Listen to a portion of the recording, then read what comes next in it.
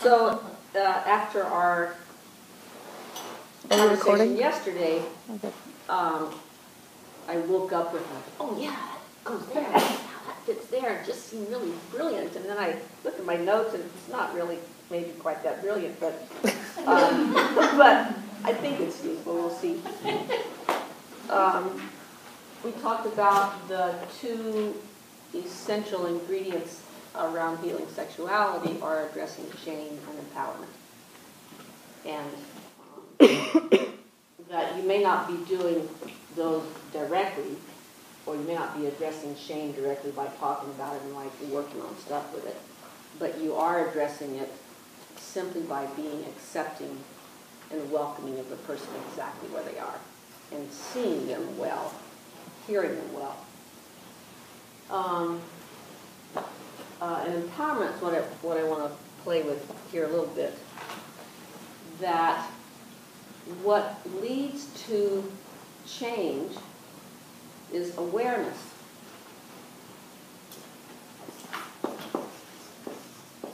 You have to become aware of things that you weren't aware of before in order for change to happen. So that's part of what leads to empowerment. And we define empowerment as the ability to make a change around you in the world, and your ability to make a choice about yourself, just in general terms. Yeah. So in order to increase awareness, and we mentioned all these yesterday, but I was realizing how they kind of fit together. In order to increase awareness, you need safety, which is a feeling, not a fact. Actually, there's no such thing as safety, because you will be offended, you will get hurt, things will happen to you, you get sick. You're going to die. You're going to die. So there's no such thing as safety. But there's a feeling of safety, or a sense of safety. It's relative, of course. So when the safer that you feel, the more you will dive into what's already challenging for you. And you'll do so gladly, because we have an urge to get some help and support and clean those things up. So safety is the big factor there.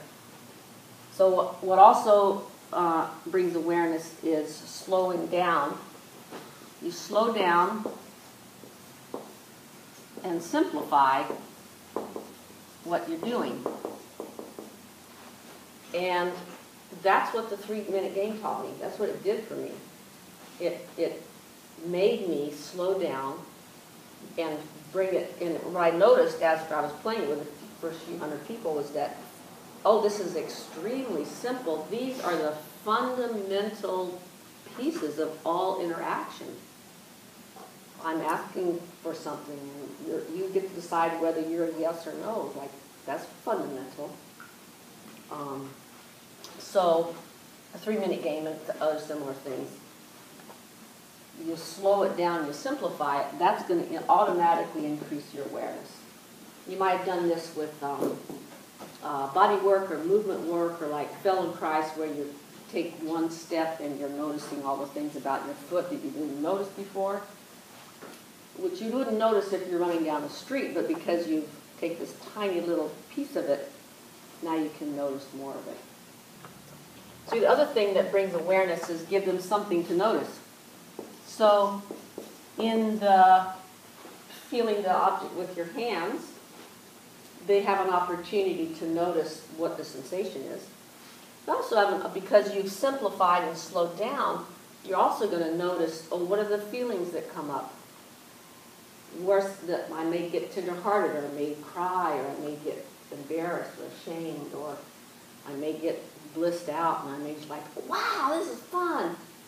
So and the same thing with the 3-minute game. You're asking them, how do you want me to touch you?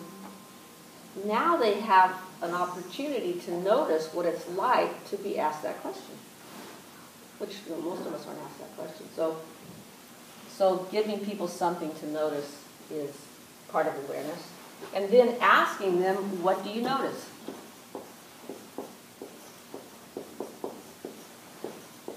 And I can't tell you how many hundreds of times a day I say that, and you've heard me say it in here.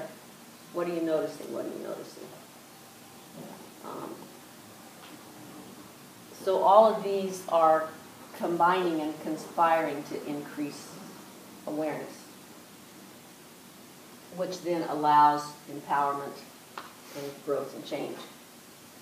So, but before that, there's another piece that needs to be in there. Is this making sense? Mm-hmm. Yeah. Before that, there's another piece, and that needs to be the agreement. What's our agreement? What are you here for? What's our agreement about what I can offer and what you're seeking? So the first thing we have to do is we have to find out what they're there for. What their dreams are, what their fears are, what they'd like help with. One of my favorite ways to ask that is, what would you like easier and better for yourself? Or if your sex life was just heavily exactly how you wanted it, what would it look like? Because as you notice, probably, when people say the word sex, there's no telling what pictures in their head. Because it's just such a huge variety. And intimacy is another one of those things. Who knows what they're talking about? So it takes some asking, sort of teasing out, encouraging them to talk, asking questions about. You need to find out what they want. And so it might be that they're not there for coaching at all. They're there for FBSM and cool, now you know that's what we're there for. If they want change, awareness, liberation, and growth, that's a very different path. The FBSM can bring a lot of those things, and just an hour and a half of pleasure can bring lots of change. But if they're consciously wanting change, awareness, liberation, growth, then, make a little room here, then they're going to have to become more aware of lots of stuff. Lots of stuff they weren't aware of before, right? So there's going to be surprises. And they need to be kind of warned of this. Yeah, I can totally help you with that. I have some things that would help. And if you want to get from here to there, there's going to be some surprises. And there's going to be some feelings that arise.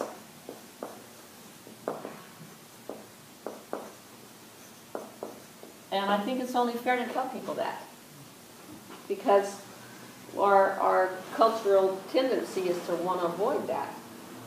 So there'll be some feelings that arise, and I'm going to support you through those.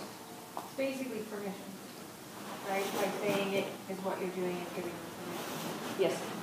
And buying them. Yes. And buying. Yeah. And I want them to choose that. I don't want to choose what I think they should learn, although, believe me, it's in my head. You need to learn that. But they get to choose what they want to learn. It's not always what we think they want to learn. In chiropractic, we learned that not everybody actually wants full, vibrant health. Most people want to just have enough less pain to go about their lives again. And I think that's often true with sexuality.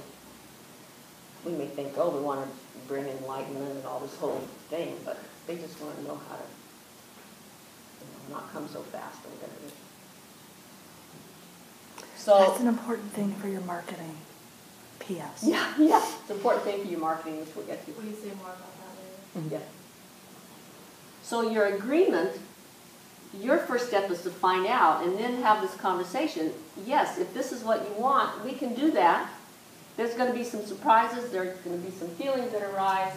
And what I often say is, you're going to have to question some things that you know. And is that something that you want to do? That interests you? Given the caveats, do you still want to move forward? And it's also going to be fun, because it usually is fun.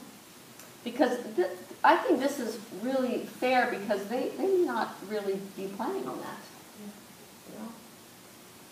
And it's also, it's a strength of mind to support them emotionally. You'll have different strengths, and you may bring some other things in here, but that's a lot of what I do. I think of it more generally. This is an attitude that I'm telling them they're kind of going to need if they really want to. If they really want to liberate themselves and show up and have their sexuality blossom, they're going to be questioning something. And that's going to happen on the course of our journey. You're not saying you as practitioners should be questioning what That's you know. correct. Well, that's, Yeah. That's also true of us. True. But So this is part of conversation this with the if blind. statement up Yeah. here of Yeah. if they want change, awareness, liberation, and growth, then these are the things they need to be looking Yeah. at, and then getting them to opt in. Yeah. Does that make sense? So that's the first step is the agreements piece, and the first step of that is finding out more about what they want. So then once you have the agreement, then these are the things that lead to their increased awareness. The sense of safety, slowing down and simplify. So that means not only slowing down all the steps of the cool things that you can do, but quite literally moving your hands slower. The Boston massage is extremely slow, for example. And the Boston massage, we learned it in a basic format, but you can apply it and expand it in lots of ways. But you learn the basic structure of it. And that's an example of slowing way down so that they are setting the pace, not you. And then give them something to notice. And slowing down and simplifying will give them something to notice. And then asking them, what do you notice? What do you notice? What do you notice? What's happening? Because that brings in, it lets them notice that they are noticing. Like, they may have a visceral response of like, okay, well, the fear's coming up or whatever. But if they don't notice it consciously, it's of some use, but it's not that much use. If they can say, oh, I noticed my gut is funny, now there's something that's more useful to them. And then all that together is leading to their empowerment, which is the main theme that we were talking about.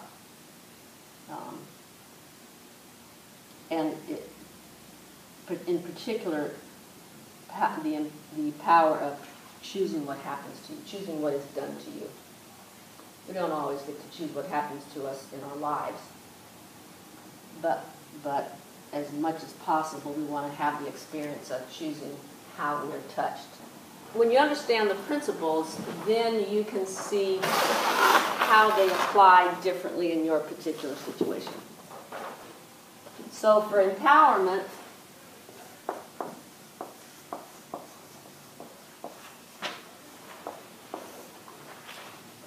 as we were talking about a little earlier, they must learn to request.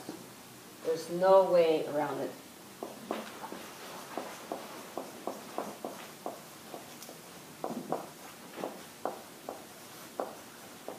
And most people are way back in kindergarten in here, or preschool. I mean, we're only in first grade, so, I'm totally a second grader. Well, that's true. Marsha's second grader. And they must have a somatic experience of that. You can talk about learning to request. You can make a few practice requests. But you must have a somatic experience of it in order to change your relationship with your own empowerment. It's got to be in the body. And you must repeat it. A lot of times, you'll play the 3-minute game once and there'll be an aha. And then okay, well, they've got that, and you send them off. But you didn't learn it one time, did you? Like we all need. We just need to feel it again, again, again, again. And then our bodies begin to realize, oh, this is what's happening. I am choosing what's happening to me. Which then contradicts all those old beliefs about the nature of reality, is that stuff just happens to you. That's the piece that we're reversing. And why do we need all those? Because without that, the client, or us when we're, because without that, we will adapt to the activity. We will adapt ourselves to the activity or the program or what's expected. The thing that's been so amazing to me over the years is just how deep and pervasive is our tendency to do what we think we're supposed to do. And that will be the default until it gets replaced with this, the requests. The other reason why is that, and we mentioned this a minute ago, because they will hear your offer as a request or a suggestion or as simply a statement of this is what's going to happen, which throws them, of course, right back into going along with the program. And the challenge is that you, as the practitioner, won't see this. Well, now you will, but for the most part, you won't see this. You won't see that they're adapting themselves to your modality because your eyes are on your modality.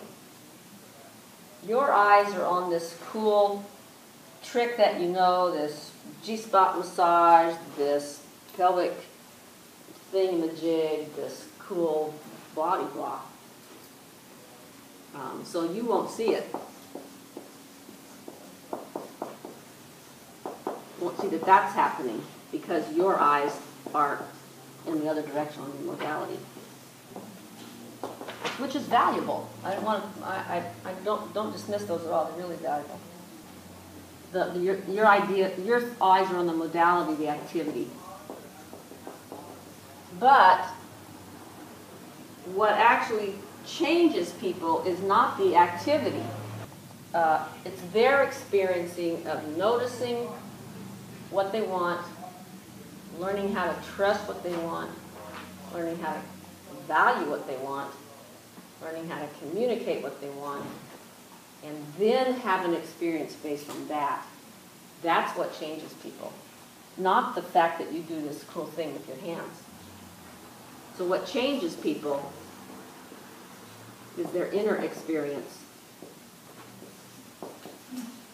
not the outer experience. It's the inner experience that changes them, and the inner experience is based on them noticing and choosing. So it's the noticing and choosing where all the good juju is. It's where their empowerment comes from. It's where all the healing comes from.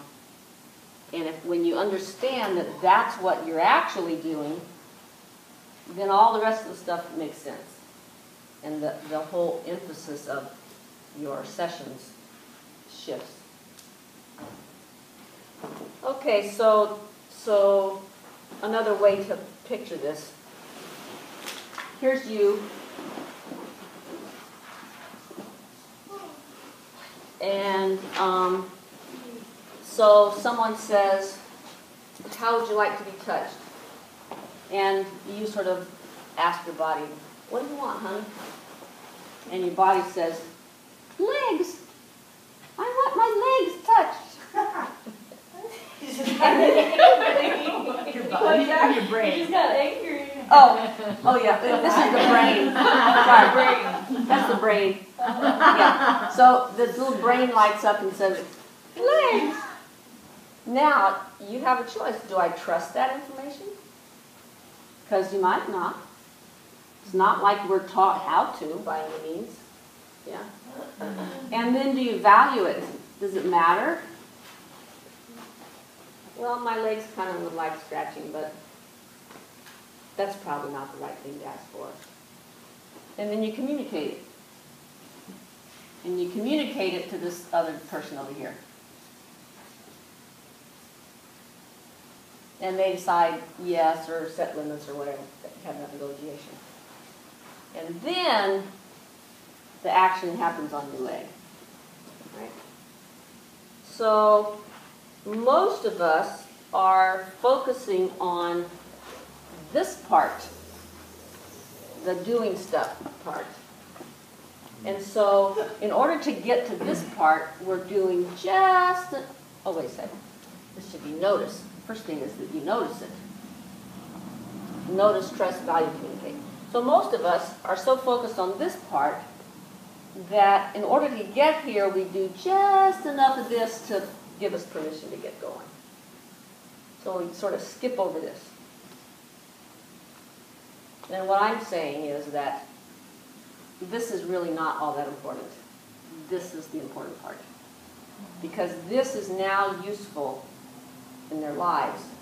And now they can, now there's an infinite number of things that this could become based on what they want. And one of the common questions that comes up is, well, what if they don't know that this blissful experience is possible? Isn't it useful to take them into this fabulous place? Yeah, sometimes, if that's what they're asking for, and if they've already showed that they have enough ability to communicate and